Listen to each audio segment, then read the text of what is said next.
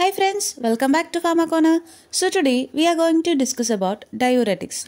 ഇതിനു മുന്നേ നമ്മൾ 3 വീഡിയോ ചെയ്തിട്ടുണ്ടായിരുന്നു. ഡയൂററ്റിക്സിൻ്റെ ആദ്യത്തെ പാർട്ടിൽ ഇൻട്രൊഡക്ഷനും സെക്കൻഡ് പാർട്ടിൽ കാർബോണിക് അൻഹൈഡ്രേസ് ഇൻഹിബിറ്റേഴ്സിനെ കുറിച്ചും തേർഡ് പാർട്ടിൽ ലൂപ്പ് ഡയൂററ്റിക്സിനെ കുറിച്ചും വീഡിയോ ചെയ്തു.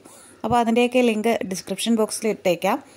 അപ്പോൾ നമ്മളിന്ന് നോക്കാൻ പോകുന്നത് 3 ഡയൂററ്റിക്സിൻ്റെ പോർഷനാണ്. തൈസൈഡ് diuretics, osmotic diuretics and potassium sparing diuretics. അപ്പോൾ നമ്മൾ പറഞ്ഞു സോഡിയം ക്ലോറൈഡ് സിമ്പോർട്ടനെ ബ്ലോക്ക് ചെയ്തിട്ടാണ് ഇവ ആക്ട് ചെയ്യുന്നതെന്ന് പറഞ്ഞു. ഇനി എങ്ങനെയാണ് ബ്ലോക്ക് ചെയ്യുന്നതെന്ന് അറിയോ? നമ്മുടെ തൈസൈഡ് ഡയൂററ്റിക്സിൽ എന്ത് കോമ്പൗണ്ട് ഉണ്ട്? തൈസൈഡ് എന്ന് പറഞ്ഞൊരു കെമിക്കൽ സ്ട്രക്ചർ ഉണ്ടല്ലേ. ഈ തൈസൈഡ് സോഡിയം ക്ലോറൈഡ് സിമ്പോർട്ടറിലെ ക്ലോറൈഡ് ബൈൻഡിങ് സൈറ്റിന് വേണ്ടി കോമ്പീറ്റ് ചെയ്യുന്നു. അങ്ങനെ ക്ലോറിന് ഉള്ളിലോട്ട് കയറാൻ പറ്റാണ്ടാകുന്നു. ഓക്കെ, ക്ലോറൈഡ് ബൈൻഡിങ് സൈറ്റ് അവിടെ ആര് ബ്ലോക്ക് ചെയ്ത് കഴിഞ്ഞു? തൈസൈഡ്സ് ബ്ലോക്ക് ചെയ്ത് കഴിഞ്ഞു. അങ്ങനെയാണ് സോഡിയം ക്ലോറൈഡ് സിമ്പോർട്ടനെ ബ്ലോക്ക് ചെയ്യുന്നത്. Simultaneously, it also inhibit reabsorption of chloride, potassium and magnesium. നമ്മൾ നേരത്തെ പറഞ്ഞു ക്ലോറൈഡിനെ ബൈൻഡിങ് സൈറ്റിൽ പോയി തൈസൈഡ്സ് ഇരുന്നിട്ടാണ് ഇവ ബ്ലോക്ക് ചെയ്യുന്നതെന്ന് പറഞ്ഞു. അങ്ങനെ ക്ലോറിൻ്റെ റീഅബ്സോർപ്ഷനെ അവർ ഇൻഹിബിറ്റ് ചെയ്തു അല്ലേ. ക്ലോറൈഡിൻ്റെ റീഅബ്സോർപ്ഷൻ മാത്രമല്ല, പൊട്ടാസ്യത്തിൻ്റെയും മഗ്നീഷ്യത്തിൻ്റെയും റീഅബ്സോർപ്ഷൻ തൈസൈഡ് ഡയൂററ്റിക്സ് ഇൻഹിബിറ്റ് ചെയ്യുന്നുണ്ട്. അടുത്ത പോയിന്റ് പറയുന്നത് ദേ increases the reabsorption of calcium. അപ്പോൾ ഇത്രയും പോയിന്റ്സ് വെച്ച് തന്നെ നമുക്ക് അത്യാവശ്യം ഇമ്പോർട്ടൻ്റ് ആയിട്ടുള്ള ADR ഒക്കെ പറയാം അല്ലേ. അപ്പോൾ നോക്കാം. ADR four തൈസൈഡ് diuretics. Adverse drug റിയാക്ഷനിൽ important ആയിട്ടുള്ളത് നമ്മൾ നേരത്തെ ഓൾറെഡി പറഞ്ഞു കഴിഞ്ഞു. ക്ലോറൈഡിൻ്റെയും പൊട്ടാസ്യത്തിൻ്റെയും മഗ്നീഷ്യത്തിൻ്റെയും റീഅബ്സോർപ്ഷനെ ഇൻഹിബിറ്റ് ചെയ്യുവാണ്. അപ്പോൾ എന്താ, നമ്മുടെ ബോഡിയിൽ അവയുടെ അളവ് കുറയുന്നു അല്ലേ. അവയെല്ലാം യൂറിനിൽ പോവുകയാണ്. ക്ലോറൈഡും പൊട്ടാസ്യം മഗ്നീഷ്യം ഒക്കെ യൂറിൻ വഴി പോവുക. അപ്പം അങ്ങനെ പോകുമ്പോൾ നമ്മുടെ ബോഡിയിൽ അവയുടെ അളവ് കുറയുന്നു. അതായത് ഹൈപ്പോക്ലോറീമിയ, ഹൈപ്പോകെലീമിയ, ഹൈപ്പോമെഗ്നീസീമിയ. ഓക്കെ, അപ്പോൾ ഈ 3 കണ്ടീഷനും നമ്മൾ നേരത്തെ പറഞ്ഞു കഴിഞ്ഞു. നെക്സ്റ്റ് പറയുന്നുണ്ട് റീഅബ്സോർപ്ഷൻ ഓഫ് കാൽസ്യം ഇൻക്രീസ് ചെയ്യുന്നു. അതാണ് അവിടെ താഴെ എഴുതിയിരിക്കുന്നത്, ഹൈപ്പർ കാൽസീമിയ. ഇനി മറ്റ് അഡ്വേഴ്സ് റിയാക്ഷൻ എന്ന് പറയുന്നത് ഹൈപ്പോ ടെൻഷൻ. അപ്പോൾ ഡയൂററ്റിക് എഫക്റ്റ് കൂടുമ്പോൾ എന്താ സംഭവിക്കുക? ബ്ലഡ് പ്രഷർ കുറയും അല്ലേ. അപ്പോൾ ഹൈപ്പോ ടെൻഷൻ ഉണ്ടാകുന്നു. മറ്റൊരു point metabolic alkalosis, hyponatraemia and hyper uricaemia. Okay, hyponatraemia എന്ന് പറയുമ്പോൾ സോഡിയത്തിൻ്റെ അളവ് ബ്ലഡിൽ ഡിക്രീസ് ചെയ്യുവാണ് അല്ലേ. അതുകൊണ്ട് ഹൈപ്പോനെട്രീമിയ കണ്ടീഷൻ ഉണ്ടാകുന്നു. അത് കൂടാതെ വരുന്ന ഒരു കണ്ടീഷനാണ് ഹൈപ്പർ യൂറിസീമിയ. അപ്പോൾ these are the adverse drug reactions. ഇനി അടുത്ത കോൺട്രാ ഇൻഡിക്കേഷൻ നോക്കുകയാണെങ്കിൽ വളരെ ഇമ്പോർട്ടൻ്റ് ആണ്, കോമ്പറ്റേറ്റീവ് എക്സാംസിനൊക്കെ ചോദിക്കാറുള്ളതാണ്. തൈസൈഡ് ഡയൂററ്റിക്സിൻ്റെ കോൺട്രാ ഇൻഡിക്കേഷൻ എന്ന് പറയുന്നത് സൾഫണമൈഡ്സ്, ഹൈപ്പർ സെൻസിറ്റിവിറ്റി. തെറാപ്യൂട്ടിക് യൂസസ് നോക്കുമ്പോൾ ഫസ്റ്റ് പോയിന്റ് പറയുന്നത് to treat oedema associated with heart disease, liver disease and renal diseases and acute glomerular nephritis disease എന്നൊക്കെ പറഞ്ഞിട്ട് പറയുന്നുണ്ട്. ഓക്കെ, അപ്പോൾ ഈ വക ഡിസീസ് അസോസിയേറ്റഡ് ആയിട്ടുള്ള എഡിമ ട്രീറ്റ് ചെയ്യാനായിട്ട് യൂസ് ചെയ്യാറുണ്ട് തൈസൈഡ് ഡയൂററ്റിക്സിനെ. അതുകൂടാതെ ആൻറ്റി ഹൈപ്പർടെൻസീവ് ഏജൻസ് ആയിട്ട് യൂസ് ചെയ്യാറുണ്ട്. അതുകൊണ്ടാണല്ലോ അത് അഡ്വേഴ്സ് ഡ്രഗ് റിയാക്ഷനിൽ ഹൈപ്പർടെൻഷൻ പ്രൊഡ്യൂസ് ചെയ്യുന്നത്. നെക്സ്റ്റ് പറയുന്നത് ഓസ്റ്റിയോപോറോസിസ് ആണ്. ഓസ്റ്റിയോപോറോസിസ് ട്രീറ്റ് ചെയ്യാനും തൈസൈഡ് ഡയൂററ്റിക്സ് യൂസ് ചെയ്യാറുണ്ട്. These all about തൈസൈഡ് diuretics. അപ്പോൾ തൈസൈഡ് ഡയൂററ്റിക്സിൻ്റെ mechanism of action, adverse drug reaction, therapeutic use, contra indications. Okay, അപ്പോൾ ഈ വക ഇമ്പോർട്ടൻ്റ് ആയിട്ടുള്ള പോയിന്റ്സ് ഒക്കെ നോക്കി കഴിഞ്ഞു. Next one is osmotic diuretics. Osmotic ഡയൂററ്റിക്സിൽ important ആയിട്ടുള്ളൊരു എക്സാമ്പിൾ എന്ന് പറയുന്നത് മാനിറ്റോൾ ആണ്. ഓക്കെ, അപ്പോൾ മാനിറ്റോളിനെ പറ്റി പറയുവാണെങ്കിൽ it is an osmotic diuretic നമ്മൾ പറഞ്ഞു കഴിഞ്ഞു. നെക്സ്റ്റ് പറയുന്നത് it's major site of action is loop of Henley. അപ്പോൾ ലൂപ്പ് ഓഫ് ഹെൻലിയിലാണ് മാനിറ്റോൾ ആക്ട് ചെയ്യുന്നത്. ലൂപ്പ് ഡയൂററ്റിക്സും ലൂപ്പ് ഓഫ് ഹെൻലിയിലാണ്, ഓസ്മോട്ടിക് ഡയൂററ്റിക്സും അപ്പോൾ ലൂപ്പ് ഓഫ് ഹെൻലിയിലാണ് ആക്ട് ചെയ്യുന്നത്. Okay, next chemically it is sugar alcohol. Mannitol എന്ന് പറയുന്നത് എന്താണ്? ഒരു ഷുഗർ ആൽക്കഹോൾ ആണ്. It is A non electrolyte of law molecular weight. Pharmacologically ഇതിന് മറ്റ് ആക്ഷൻസ് ഒന്നും ഇല്ല. ഫാർമക്കോളജിക്കലി ഇവ ഇനേർട്ടാണ്. മെക്കാനിസം ഓഫ് ആക്ഷൻ നോക്കുവാണെങ്കിൽ mannitol is freely filtered at ഗ്ലോമറുലാസ് under limited reabsorption. അതായത് ഗ്ലോമറുലാർ ഫിൽട്രേറ്റ് വഴി ഈസി ആയിട്ട് ഇത് ഫിൽട്ടർ ചെയ്ത് വരുന്നു. ഓക്കെ, അതാണ് ഇവിടെ പറയുന്നത്. നെക്സ്റ്റ് പറയുന്നത് ബീയിങ് എ ഹൈപ്പർട്ടോണിക് സൊല്യൂട്ട്. ഒരു ഹൈപ്പർട്ടോണിക് സൊല്യൂട്ട് ആയതുകൊണ്ട് തന്നെ മാനിറ്റോള് ഇൻട്രാലൂമിനൽ ഓസ്മോട്ടിക് പ്രഷർ ഇൻക്രീസ് ചെയ്യുന്നു. ഓക്കെ, അപ്പോൾ ഇത് ഈ ഓസ്മോട്ടിക് പ്രഷർ കാരണം extract from the tubular cell and also prevent water reabsorption. അങ്ങനെ യൂറിൻ്റെ വോളിയം ഇവിടെ ഇൻക്രീസ് ചെയ്യിപ്പിക്കുന്നു. ഓക്കെ, അതായത് ഇൻട്രാലൂമിനൽ ഓസ്മോട്ടിക് പ്രഷർ ഇൻക്രീസ് ചെയ്യുന്നു. മാനിറ്റോൾ കഴിക്കുമ്പോൾ ഇൻട്രാലൂമിനൽ ഓസ്മോട്ടിക് പ്രഷർ ഇൻക്രീസ് ചെയ്യുന്നു.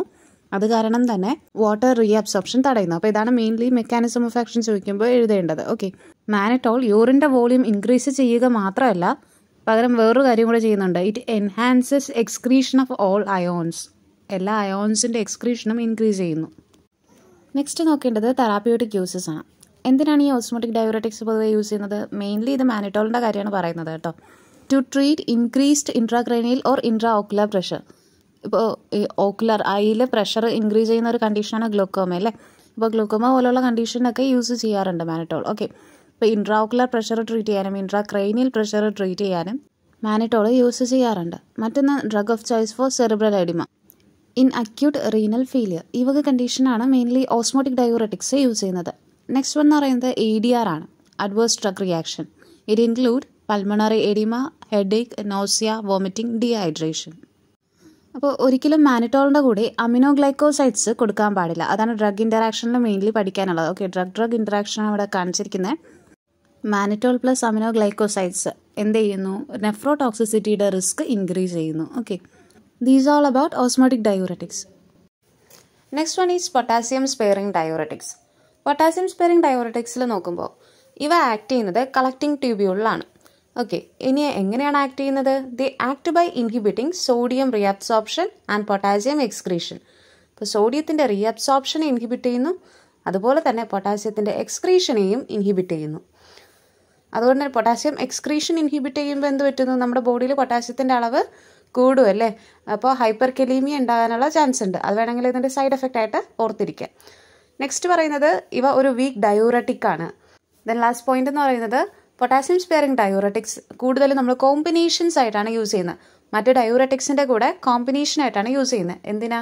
To increase there effect. Okay, അപ്പോൾ അതിൻ്റെ എഫക്റ്റീവ്നെസ് ഇംപ്രൂവ് ചെയ്യാനായിട്ട് പൊതുവെ ഇവ കോമ്പിനേഷനായിട്ടാണ് യൂസ് ചെയ്യുന്നത്. എന്തിൻ്റെ കൂടെ കമ്പൈൻ ചെയ്ത് കൊടുക്കുന്നത്? മറ്റ് ഡയൂററ്റിക്സിൻ്റെ കൂടെ. അപ്പോൾ നമുക്ക് ഡീറ്റെയിൽ ആയിട്ട് നോക്കാം. Collecting tubule cell has separate channels for sodium and potassium as well as sodium potassium ATPase on basolateral side. അപ്പോൾ കളക്ടിംഗ് ട്യൂബ്യൂളിൻ്റെ സെല്ല് നോക്കുമ്പോൾ പ്രിൻസിപ്പൽ സെല്ലിൽ സോഡിയത്തിനും പൊട്ടാസ്യത്തിനും പ്രത്യേകമായിട്ട് സെപ്പറേറ്റ് ചാനൽസ് ഉണ്ട്. ഓക്കെ, അപ്പോൾ നമുക്ക് നോക്കാം. സോഡിയത്തിനും പൊട്ടാസ്യത്തിനും സെപ്പറേറ്റ് ചാനലുണ്ട്, അതുപോലെ സോഡിയം പൊട്ടാസ്യം ATPaseനും സെപ്പറേറ്റ് ചാനലുണ്ട്. നോർമൽ കണ്ടീഷനിൽ എന്താണ് സംഭവിക്കുന്നതെന്ന് നോക്കാം. Sodium enter the cell through sodium channel and then it is transported by sodium potassium ATPase into the bloodstream in exchange for potassium. അപ്പോൾ സോഡിയം സെല്ലിലോട്ട് എൻ്റർ ചെയ്യുന്നത് സോഡിയം ചാനൽ വഴിയാണ്. അവിടെ നിന്നും അത് സോഡിയം പൊട്ടാസ്യം ATPase പമ്പ് വഴി transport ചെയ്യപ്പെടുന്നു, പുറത്തോട്ട് പോകുന്നു. Okay, blood സ്ട്രീമിലോട്ട്. ഇനി ബ്ലഡ് സ്ട്രീമിൽ നിന്നും ആര് വരുന്നു? പൊട്ടാസ്യം വരുന്നു. സോഡിയം പോകുമ്പോൾ അവിടെ നിന്ന് പൊട്ടാസ്യം വരുന്നു. ഓക്കെ, അപ്പോൾ ഇത് ഇത്രയും മനസ്സിലായല്ലോ. Now because the sodium entry predominates, ഇവിടെ സോഡിയത്തിൻ്റെ എൻട്രി കൂടുന്നതിനനുസരിച്ച് ദ ല്യൂമനിൽ എന്ത് പറ്റുന്നു? നെഗറ്റീവ് ഇലക്ട്രിക്കൽ പൊട്ടൻഷ്യൽ ജനറേറ്റ് ചെയ്യുന്നു. Okay, ല്യൂമനിൽ negative electrical potential generate ചെയ്യുന്നു. അത് ക്ലോറൈഡ്, അവിടെ നെഗറ്റീവ് പൊട്ടൻഷ്യൽ വരുന്നതുകൊണ്ട് തന്നെ ക്ലോറൈഡ് ബ്ലഡ് സ്ട്രീമിലോട്ട് പാരാസെല്ലുലാർ പാത്വേ വഴി എൻ്റർ ആകുന്നു. അതാണ് ഈ കാണിച്ചിരിക്കുന്നത്. This in turn drives potassium out of the cell through potassium channel. ഇത് കാരണം എന്ത് സംഭവിക്കുന്നു? ഇങ്ങനെ ക്ലോറൈഡ് ബ്ലഡിലോട്ട് പോകുമ്പോൾ ആ സെല്ലിനുള്ളിൽ ഉള്ള പൊട്ടാസ്യം പുറത്തോട്ട് പോകുന്നു. കാരണം ല്യൂമനിൽ എന്ത് പറ്റി? നെഗറ്റീവ് ചാർജ് വന്നു അല്ലേ. അപ്പോൾ നെഗറ്റീവ് ചാർജ് വരുന്ന സ്ഥലത്ത് പോസിറ്റീവ് ചാർജ് അട്രാക്ട് ചെയ്യപ്പെടത്തില്ലേ. അതുകൊണ്ടാണ് പൊട്ടാസ്യം തിരിച്ച് ല്യൂമനിലോട്ട് പോകുന്നത്. അപ്പോൾ ഈ ഒരു ട്രാൻസ്പോർട്ടൊക്കെയാണ് നോർമലി അവിടെ നടക്കുന്നത്. സോഡിയം ഉള്ളിലോട്ട് റീഅബ്സോർബ് ചെയ്യപ്പെടുക സെല്ലിലോട്ട്, പൊട്ടാസ്യം പുറത്തോട്ട് പോകുന്നു. ഓക്കെ, അപ്പോൾ ഇത് നോർമൽ കണ്ടീഷനിലെ കാര്യം പറഞ്ഞേ. ഇനി ഇവിടെ നമ്മൾ നമ്മുടെ ഡയൂററ്റിക് യൂസ് ചെയ്യുവാണ്. ഇവിടെ നമ്മൾ പഠിക്കുന്ന ഡയൂററ്റിക് ഏതാണ്? Potassium sparing diuretic. ഓക്കെ, അപ്പോൾ യൂസ് ചെയ്യുമ്പോൾ എന്താ സംഭവിക്കുന്നത് നോക്കാം. അതിന് മുന്നേ നമ്മൾ ആദ്യത്തെ വീഡിയോയിൽ നോക്കിയ ക്ലാസിഫിക്കേഷൻ ഉണ്ടല്ലോ പൊട്ടാസ്യം സ്പെയറിംഗ് ഡയൂററ്റിക്കിൻ്റെ, അതൊന്ന് നോക്കാം. ഇവിടെ പൊട്ടാസ്യം സ്പെയറിംഗ് ഡയൂററ്റിക്സിനെ രണ്ടായിട്ട് ക്ലാസിഫൈ ചെയ്തിട്ടുണ്ട്. ഒന്ന് സോഡിയം ചാനൽ ബ്ലോക്കേഴ്സ്, മറ്റൊന്ന് ആൽഡോസ്റ്റെറോൺ ആൻറ്റഗോണിസ്റ്റ്. ഇതിൽ സോഡിയം ചാനൽ ബ്ലോക്കേഴ്സിന് എക്സാമ്പിളാണ് ട്രയാംടെറിൻ. Aldosterone ആൻറ്റഗോണിസ്റ്റിന് example spironolactone. ഇവ രണ്ടും ആക്ട് ചെയ്യുന്നത് കളക്ടിംഗ് ട്യൂബ്യൂളിൽ തന്നെയാണ്. ഓക്കെ, നമ്മളത് ഓൾറെഡി പറഞ്ഞു അല്ലേ, കളക്ടിംഗ് ട്യൂബ്യൂളിലാണ് ആക്ട് ചെയ്യുന്നതെന്ന്. അപ്പോൾ ഇവിടെ സോഡിയം ചാനൽ ബ്ലോക്കേഴ്സ് എങ്ങനെ ആക്ട് ചെയ്യുന്നത്? The block renal epithelial sodium channel. Sodium ചാനലിനെ ബ്ലോക്ക് ചെയ്യുന്നു. അപ്പോൾ സോഡിയം അയോൺസ് റീഅബ്സോർബ് ചെയ്യുന്നത് തടയുന്നു. അങ്ങനെയാണ് സോഡിയം ചാനൽ ബ്ലോക്കേഴ്സ് ആക്ട് ചെയ്യുന്നത്. അപ്പോൾ ഈ പിക്ചർ നോക്കുമ്പോൾ ഇച്ചിരി കൊണ്ട് ക്ലിയർ ആകും. ഇത് ഡിക്രീസ് സോഡിയം പൊട്ടാസ്യം എക്സ്ചേഞ്ച്. ഇവിടെ സോഡിയത്തിൻ്റെ റീഅബ്സോർപ്ഷൻ സ്റ്റോപ്പ് ചെയ്യുവാണ്. അപ്പോൾ സോഡിയം അകത്തോട്ട് പോയില്ലെങ്കിൽ പിന്നെ പൊട്ടാസ്യത്തിന് പുറത്തോട്ടും വരാൻ പറ്റത്തില്ല അല്ലേ. അങ്ങനെയാണ് സോഡിയം പൊട്ടാസ്യം എക്സ്ചേഞ്ചിനെ ഡിക്രീസ് ചെയ്യുന്നത്. And causes retention of potassium. അപ്പോൾ പൊട്ടാഷ്യത്തിൻ്റെ അളവ് അവിടെ ഇൻക്രീസ് ചെയ്യുന്നു. ഓക്കെ, അത് ഒരു സൈഡ് എഫക്റ്റും കൂടിയാണ്. അപ്പോൾ എക്സാമ്പിളായിട്ട് വരുന്നത് അമിലോറൈഡ് ആൻഡ് ട്രയാംടെറിൻ. അപ്പോൾ സെക്കൻഡ് ക്ലാസിഫിക്കേഷനിൽ വരുന്നത് ആൽഡോസ്റ്റെറോൺ ആൻറ്റഗോണിസ്റ്റ് ആണ്. ഓക്കെ, അപ്പോൾ ഇത് രണ്ടും mechanism of ആക്ഷനാണ്. Potassium sparing diuretics എങ്ങനെയൊക്കെ ആക്ട് ചെയ്യുന്നു എന്ന് ചോദിച്ചു കഴിഞ്ഞാൽ ഒന്നുകിൽ അത് സോഡിയം ചാനൽ ബ്ലോക്ക് ചെയ്തിട്ട് ആക്ട് ചെയ്യുന്നു, അല്ലെങ്കിൽ ആൽഡോസ്റ്റെറോൺ ആൻറ്റഗോണിസ്റ്റ് ആയിട്ട് ആക്ട് ചെയ്യുന്നു. ആൽഡോസ്റ്റെറോൺ എന്ന് വെച്ചാൽ എന്താണ്? ആൽഡോസ്റ്റെറോൺ എന്ന് വെച്ചാൽ ഒരു ഹോർമോണാണ്. ആ ഹോർമോൺ എന്താ ചെയ്യുന്നത്? സോഡിയത്തിൻ്റെയും വാട്ടറിൻ്റെയും റീഅബ്സോർപ്ഷനെ ഇൻക്രീസ് ചെയ്യുന്നു. സോഡിയം വാട്ടർ റീഅബ്സോർപ്ഷൻ ഇൻക്രീസ് ചെയ്യുമ്പോൾ നോർമലി അവിടെ എന്താ സംഭവിക്കുക? യൂറിൻ്റെ വോളിയം കുറയും അല്ലേ? അതായത് സോഡിയവും വാട്ടറും യൂറിനിൽ വന്നാലല്ലേ യൂറിൻ്റെ വോളിയം ഇൻക്രീസ് ചെയ്യത്തുള്ളൂ, ഡയൂററ്റിക് എഫക്റ്റ് കിട്ടുകയുള്ളൂ. എന്നാൽ ഇവിടെ ആൽഡോസ്റ്റെറോൺ ചെയ്യുന്നത് അതിൻ്റെ നേരെ ഓപ്പോസിറ്റുള്ള ഒരു ആക്ഷനാണ് ചെയ്യുന്നത്. സോഡിയവും വാട്ടറും റീഅബ്സോർപ്ഷൻ ഇൻക്രീസ് ചെയ്യും, റീഅബ്സോർബ് ചെയ്യുന്നു നമ്മുടെ ബോഡിയിലോട്ട്. ഓക്കെ, അപ്പോൾ അങ്ങനത്തെ ആൽഡോസ്റ്റെറോണിനെ നമുക്കിവിടെ ആൻറ്റഗോണൈസ് ചെയ്യുന്നു. പൊട്ടാസ്യം സ്പെയറിംഗ് ഡയൂററ്റിക്സ് ആൽഡോസ്റ്റെറോണിനെ ആൻറ്റഗോണൈസ് ചെയ്യുന്നു. ഈ ക്ലാസ് ഓഫ് പൊട്ടാസ്യം സ്പെയറിംഗ് ഡയൂററ്റിക്സിന് എക്സാമ്പിളാണ് spironolactone and എപ്ലിറനോൺ. Sodium water reabsorption increase ചെയ്യുക മാത്രമല്ല, ഇവ പൊട്ടാസ്യത്തിൻ്റെ സെക്രീഷനും ഇൻക്രീസ് ചെയ്യുന്നുണ്ട്. ഓക്കെ, അപ്പോൾ secretion of potassium also increases. അപ്പോൾ ഇതിൽ നിന്ന് എന്ത് മനസ്സിലാക്കാം? ഈ ആൽഡോസ്റ്റെറോണിനെ ബ്ലോക്ക് ചെയ്യുമ്പോൾ സെക്രീഷൻ ഓഫ് പൊട്ടാസ്യം ഡിക്രീസ് ചെയ്യുന്നു അല്ലേ? അപ്പോൾ പൊട്ടാസ്യം സെക്രീറ്റ് ചെയ്യുന്നത് കുറയുന്നു. അതായത് ഇത് എങ്ങോട്ട് സെക്രീറ്റ് ചെയ്യുന്ന കാര്യമാണ് പറയുന്നത്? പൊട്ടാസ്യം യൂറിനിൽ സെക്രീറ്റ് ചെയ്ത് കളയുന്ന കാര്യമാണ് പറയുന്നത്. അപ്പോൾ പൊട്ടാസ്യം സ്പെയറിംഗ് ഡയൂററ്റിക്സ് യൂസ് ചെയ്യുമ്പോൾ ആൽഡോസ്റ്റെറോൺ ആൻറ്റഗോണൈസ് ചെയ്യുന്നു, അതായത് പൊട്ടാസ്യം സെക്രീഷൻ ഡിക്രീസ് ചെയ്യുന്നു. അപ്പോൾ ബോഡിയിലെ പൊട്ടാസ്യത്തിൻ്റെ അളവ് ഇൻക്രീസ് ചെയ്യുവാണ് അല്ലേ? നമ്മൾ വീണ്ടും വീണ്ടും പറയുവാണ്, ഹൈപ്പർ കെലീമിയാണ് ഇവിടുത്തെ സൈഡ് എഫക്റ്റ് ആയിട്ട് വരുന്നത്. അതിൻ്റെ റീസൺസ് ആണ് ഈ പറയുന്നത്. Okay, therapeutic uses of potassium sparing diuretics. അപ്പോൾ they are used in combination with other diuretics. നമ്മൾ തുടക്കത്തിൽ പറഞ്ഞു ഇവ മറ്റ് ഡയൂററ്റിക്സിൻ്റെ ഇവിടെ കോമ്പിനേഷനായിട്ടാണ് കൂടുതലും കൊടുക്കാറ്. ഓക്കെ, എന്തിനു വേണ്ടി? To counter act potassium loss. തൈസൈഡ് ഡയൂററ്റിക്സിനും loop ഡയൂററ്റിക്സിനും ഒക്കെ നമ്മൾ പഠിച്ചൊരു ADR അല്ലെങ്കിൽ അഡ്വേഴ്സ് ഡ്രഗ് റിയാക്ഷൻ എന്ന് പറയുന്നത് ഹൈപ്പോ കെലീമിയ ആയിരുന്നു. അതേസമയം പൊട്ടാസ്യം സ്പെയറിംഗ് ഡയൂററ്റിക്കിൻ്റെ ഒരു ADR എന്ന് പറയുന്നത് ഹൈപ്പർ കെലീമിയാണ്. അപ്പോൾ ആ പൊട്ടാഷ്യം ലോസ് കൗണ്ടറാക്ട് ചെയ്യാൻ വേണ്ടിയിട്ടാണ് ഇവ കോമ്പിനേഷനായിട്ട് യൂസ് ചെയ്യുന്നത്.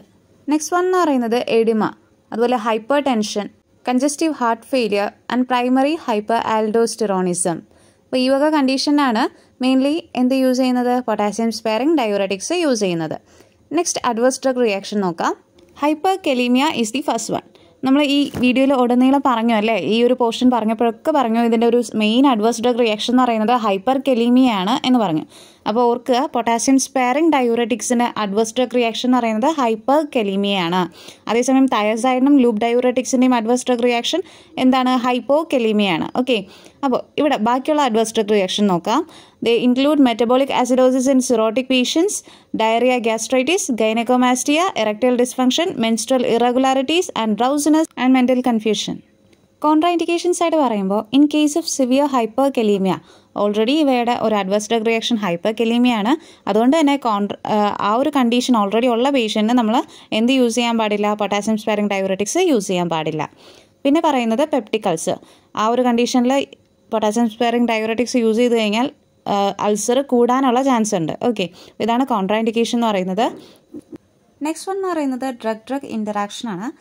സ്പൈറനോലാക്ടോൺ ഒരിക്കലും സാലിസിലേറ്റ്സിന് കൂടെ കൊടുക്കാൻ പാടില്ല. അതുപോലെ തന്നെ സ്പൈറനോലാക്ടോൺ കാർഡിയക് ഗ്ലൈക്കോസൈഡ്സിന് കൂടെയും കൊടുക്കാൻ പാടില്ല. ഈ സാലിസിലേറ്റ്സിൻ്റെ കൂടെ കൊടുക്കാൻ പാടില്ല എന്ന് പറയാൻ reason, the inhibit tubular secretion of spironolactone. This reduces it's action. സ്പൈറനോലാക്ടോണിൻ്റെ tubular സെക്രീഷനെ ഇവ ഇൻഹിബിറ്റ് ചെയ്യും, സാലിസിലേറ്റ്സ് ഇൻഹിബിറ്റ് ചെയ്യും. അങ്ങനെ സ്പൈറനോലാക്ടോണിൻ്റെ ആക്ഷൻ റെഡ്യൂസ് ചെയ്യിപ്പിക്കുന്നു. നെക്സ്റ്റ് കാർഡിയക് ഗ്ലൈക്കോസൈഡിൻ്റെ കേസിൽ the increase plasma level of cardiac glycosides by altering it's elimination. സ്പൈറനോലാക്ടോൺസ് എന്ത് ചെയ്യുന്നു? കാർഡിയക് ഗ്ലൈക്കോസൈഡ്സിൻ്റെ പ്ലാസ്മ ലെവൽ ഇൻക്രീസ് ചെയ്യുന്നു. Okay, അങ്ങനെ അവയുടെ എലിമിനേഷനെ ഓൾട്ടർ ചെയ്യുന്നു. അപ്പോൾ ഈ രണ്ട് റീസൺസ് കൊണ്ടാണ് സാലിസിലേറ്റ്സും കാർഡിയക് ഗ്ലൈക്കോസൈഡ്സും സ്പൈറനോലാക്ടോണിൻ്റെ കൂടെ കൊടുക്കാൻ പാടില്ല എന്ന് പറയുന്നത്. ഓക്കെ, അപ്പോൾ പൊട്ടാസ്യം സ്പെയറിംഗ് ഡയൂററ്റിക്സിനെ പറ്റി ഏകദേശം മനസ്സിലായെന്ന് വിശ്വസിക്കുന്നു. ഇത് ഈ ചെയ്യുന്ന വീഡിയോസൊക്കെ നിങ്ങൾക്കൊരു ഐഡിയ കിട്ടാൻ വേണ്ടിയിട്ട് മാത്രമാണ്.